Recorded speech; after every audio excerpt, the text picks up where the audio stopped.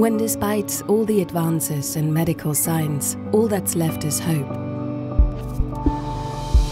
And millions are waiting every day for that crucial discovery that might make the difference between a normal life and agony. Our academic partnership started around the beginning of the 20th century, when Roche was approached by one of Switzerland's most renowned academic scientists, Dr. Max Cloetta, about our special extraction process. This initial collaboration resulted in one of the pharmaceutical breakthroughs of that time, the heart medication Dicalene. Over the past 100 years, collaborations have taken on a variety of forms, giving rise to a multitude of different projects, often including the establishment of doctoral and postdoctoral positions.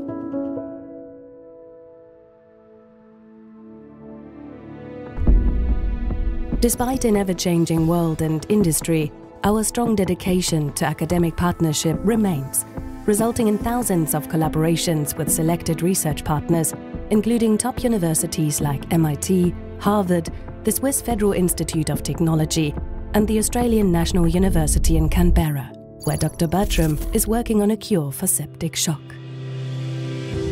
Chris Goodnow was the Chief Scientific Officer of the Australian Phenomics Facility, and it was his vision that really led to the building of this unique facility in Australia.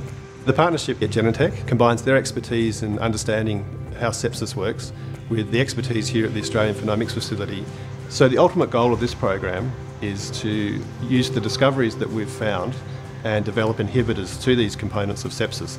Even if one of these inhibitors only helps a proportion of patients with sepsis, this will have huge ramifications for human health. At the Swiss Federal Institute of Technology in Zurich, Professor Vörös is working on a device for the early detection of diseases. So about 5 years ago, Christoph Fottinger approached me with a beautiful new idea. This idea is to use molecules to create holography. And because of this, now we are in a situation to solve so far unsolvable problems in diagnostics. We are able to put the molecules that recognize a specific marker that is important for the detection of a disease on a tiny chip. But of course, it is not easy to put molecules where we want.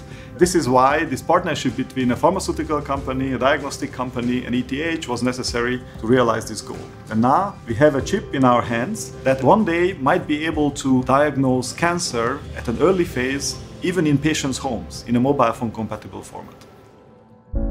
With the results of many successful academic collaborations of the past available today, and new forms of partnerships between academic research institutions and Roche, there is hope for patients to get the cure they need as we work together to turn basic research into the tests and medicines of tomorrow.